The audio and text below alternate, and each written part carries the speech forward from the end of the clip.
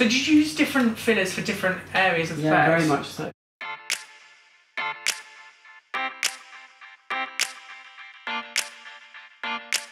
Okay. So here in the lips, because you're a guy and because you're sort of in the public eye a little bit more, I cannot have anything that looks and feels like stiff filler. Yeah. So it's got to be extremely soft, and it depends. Do you want more volume or do you want just sort of hydration? What do you prefer? I would like a little bit more volume, maybe. I'm not going for like, you know, blow up dull Love Island vibes though. Can I give you that?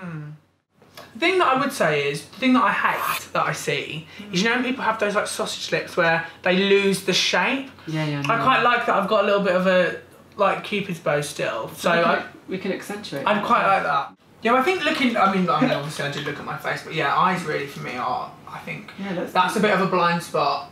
Like, just because we didn't touch it at all last time. Yeah, I have noticed actually in my forehead I'm getting those teeny little like fine lines starting, so it would be good to nip them in the bud. Sarah has done for you really quite a lot of treatment, so she's taken a more holistic approach and sort of treated the areas of the face which are the first signs to show aging, and also sort of enhanced really your features. The jawline and the chin. She's, as I can see it, she's also done a little bit of work for your nose. Yeah, she did it like here. Yeah. This bit. Great. I think, which to me was like blew my mind because I was never ever think, oh, I want this bit of my nose. But yeah, it's good. It can slim the nose, it can sort of make it appear a little bit straighter the way she's done it. And she's also done your temporal volume as well.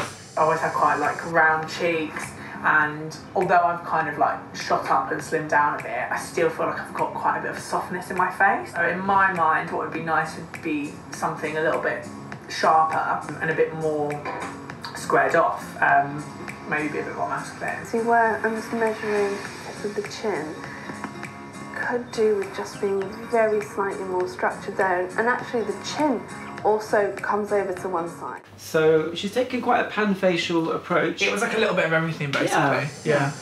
I guess like to my mind I was kind of like a little bit of sharpening up.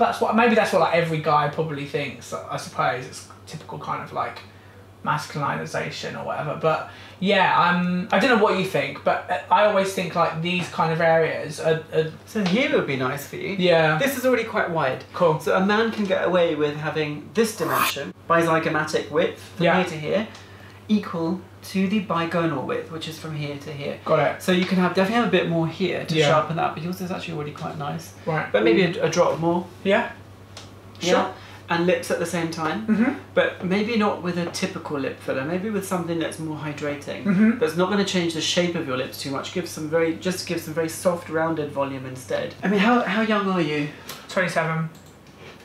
So maybe some preventative Botox. Yeah, I've thought about that actually. I'm getting that only for my jaw for teeth grinding, and I loved it. I didn't notice a massive change cosmetically actually. I didn't have it done here actually. That was my dentist did the jaw stuff. But yeah, Botox would be great. And does it help? Are you having any jaw clenching problems now? I think it's worn off. Has it? So we can do that for you as well. Yeah? Yeah? That would be fab. Next stage is we will ask you for some pictures. Yeah. And we'll use our all singing, all dancing IntelliStudio Studio, which picks up all the detail in your face. Oh God. And now, give us a big smile.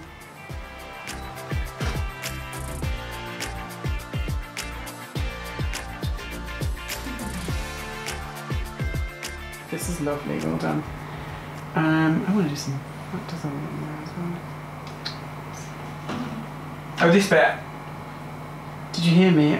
Yeah, no, I thought this. Yeah, I'm just here. Yeah, no, I thought about that though. I want that. What is it, that Kai Bennett thing or something? Very similar. I've heard of that, and Let's see how much time we've got. I wouldn't mind doing that as well.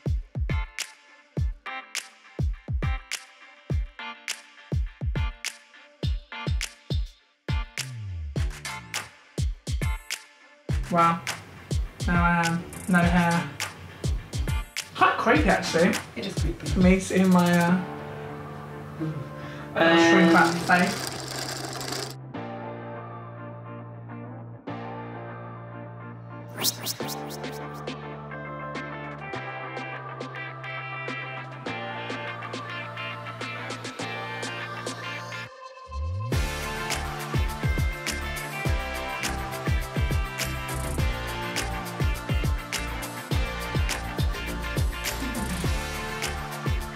you're basically mapping out your plan of attack. Basically, yeah. Yeah. And then this way, if you like it, then we can always sort of reproduce it for you. Got it. Botox works in a slightly different way, so it's just good for me to have a record because then I can add to it later. So is there obviously, as I said, when I had it done before, it was very much just sold on the like kind of therapeutic side of it. Is there a cosmetic change that comes with Botox? Yeah, it can slim the jawline, you see. Okay, so it does the opposite of what we're doing with a filler. Fine, got it. So in this way, what we're doing with the Botox, we're slimming the face, and with the filler, we're widening it. So the net result is you'll probably be reasonably similar. So your lips will swell quite a lot, okay, for today. I've had it myself, and they swell and they bruise quite a lot. But 2 to 3 days time, you'll find that the lips look much more natural. I think you like them. Like that? Yeah.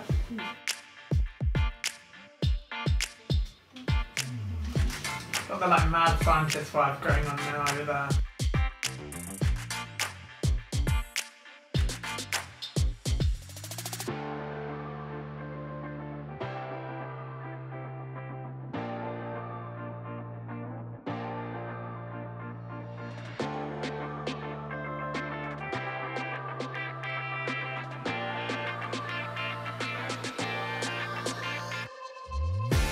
So we did a full face treatment for wrinkle relaxation. We also incorporated some relaxation of the masseter muscles, which are responsible for excessive chewing activity overnight, and that hopefully will bring him some relief because he's talked about having some discomfort during sleep. So that will treat parafunction, and we've also treated the wrinkles between the brows, around the eyes, and the little ones above the brows, and they're only tiny because he's 27. We've also given him a hydration treatment, which is a very, very soft filler. It's one of the tricks we have at TLC. It's called a lip booster, which gives very, very soft roundedness to the lips without adding too much volume, and it gives some very, very nicely needed hydration to the lips, especially in this weather. And I think he will agree that they will look really, really natural within about a couple of days, because at the moment they're still quite swollen after the treatment. We're just putting on a little bit of matte sunblock for him as well to protect him after these injectable treatments as well. If you have a look, you don't look too red now. One thing I didn't mention was that we've done our latest eye brightening treatment, which isn't the eye bright, which is our other treatment at TLC. This is our eye lightening treatment, which is specifically for the blue-purple discoloration which is underneath the eyes. It's already significantly healthier looking, except for a bit of bruising, which will dissipate, but another treatment of that will help that discoloration under the eye. Initially, treatments can make people look a little bit swollen, a little bit bruised, as you can see. Essentially, this is not the final result. It will be another week or two before we see the final result, and I think Jack will be really happy. Obviously, when you come out of one of our treatments initially, expect some swelling, expect a little bit of downtime, including some bruising, but remember that this is all temporary, and it will certainly be worth the final result.